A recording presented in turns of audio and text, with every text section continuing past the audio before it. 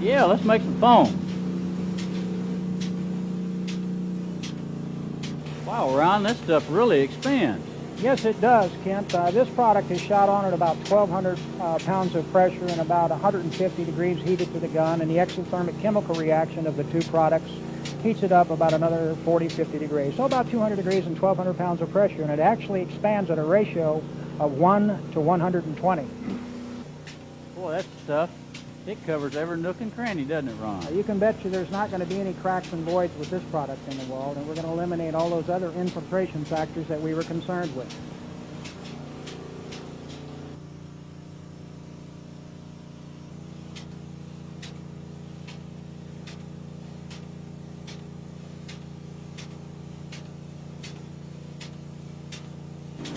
Ron, I noticed they're shooting every other panel. How come they're doing that? Well, there's a reason for it, and it facilitates the trimming. And if you'd like to step into the next room over here, I can show you how that's done. Okay, let's go. And this is a trimming process that I promised to show you, Kent. And as you can see, that's a special tool with a long saw blade on it. And what this does is affords us to cut the foam even with the faces of the studs so that the sheetrockers don't have any problem when they come in behind us. Right. Okay, then as you see the end of that saw sticking out on the left, if that panel adjacent to it was filled with foam as well, it would tear the foam in the next panel. So what we actually do is shoot every other panel, come back and trim every other panel, and then come back behind and shoot the panels again.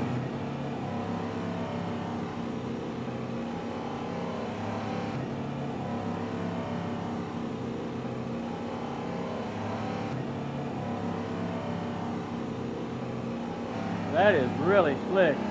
Ron, I can see how this product works great in these 16-inch cavities, but are there any special applications for this product? Well, we like to think all applications of Selection 500 are special, but you're absolutely correct, Kent. There are many specific areas in a house under new construction that just cannot be addressed properly and insulated properly with other insulations. Let's go look at some of those. Okay, let's go. Kent, this is the first of those special areas that we were talking about with a home, and it's what we call a subfloor. And we see a lot of this today. You know, the architects are trying to use every square foot of the home that they can possibly use. Absolutely have to. You know, and we see a lot of what they call bonus rooms out over the garage. Right. And that's what we're looking at, is the floor or the subfloor of a bonus room. And with traditional types of insulation, fiberglass, cellulose, that type of thing, due to grafting, you know, those products are going to fall away inside, and you're not going to get any insulation. Yeah. And I'm sure you've had a lot of homeowners that have complained to you over the years that, you know, this one room, they just can't keep cool, and that's usually that bonus room that has this subfloor. But as you can see, our product welds itself to that subfloor, seals it, it's never going to shrink, it's never going to sag, and what you end up with is a bonus room that's just as comfortable as any other room in the house. Boy, that's tremendous. It makes that over garage space very functional. Absolutely functional. All right, Kent, here we are looking at another area that requires special attention, and this is the truss ends, and that's the end of the trusses between the top stud plate on the first floor and the bottom plate of the second floor. Right. These are just typical problems for air leakage in a home. If I were to ask you one more time, how would you insulate that with traditional insulation such as fiberglass? What would your comment be? Oh, not very easy. In fact, we got less than 16-inch width up there, and they just have to stuff it up in there as best they can. So it's another cut and paste and patch job. Do you agree? Absolutely. What would you do about a vapor barrier on that interior wall up between those truss ends? You can't get a vapor barrier up in It there. just can't happen, can No. it? Oh, one more time I got to say to you, Kent, watch Selection 500 go to work.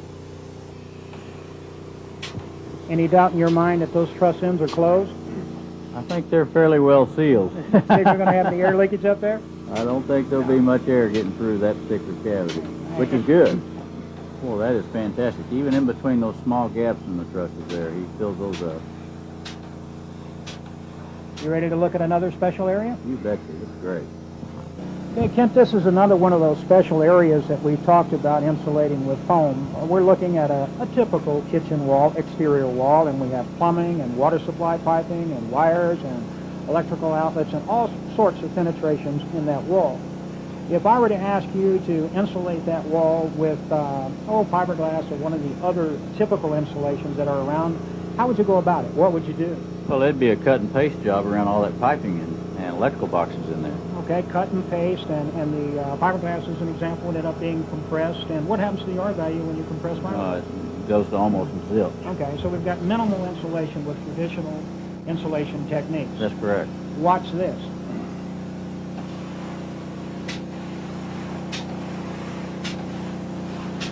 Oh, Ron, look at that foam just surround all that piping in there. That is Is there any doubt in your mind that it completely encapsulates all those penetrations? No, that's just beautiful. Kent, this is another one of the areas of special application, as you call it, and what we're talking about are corners and tees. If I were to ask you how that corner would get insulated with traditional insulations on the market today, what would you say to me? Well, most of the time, Ron, that corner doesn't get insulated. And the same goes for tees, right? Yeah, that's a fact. Watch this.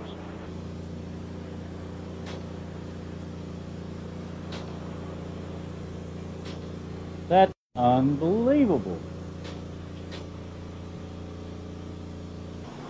Another area we're looking at here, Kent, that just really can't be addressed by other insulations are vaulted ceilings and cathedral ceilings that we see in many, many of the homes today. Again, those architects have gone nuts and trying to make them look pretty. You bet. If I were to ask you to insulate this area with a traditional insulation, fiberglass, and that type of thing, what's going to happen with time?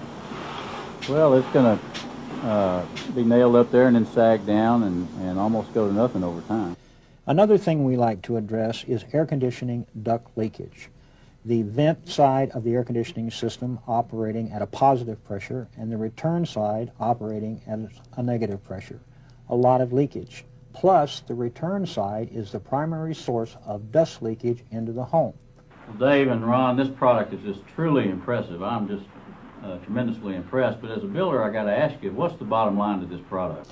Kent, the bottom line is pretty simple. Our comprehensive program of caulking, sealing, and insulating a home with Selection 500 is going to give you about as comfortable a home as money can buy.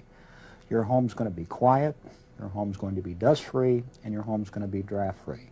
Most importantly, your home is going to save you about 50% on your air conditioning and heating costs. Combine that with the elimination of any kind of an exterior wrap, the elimination in most parts of the country vapor barriers, and the downsizing of tonnage required to air condition the home.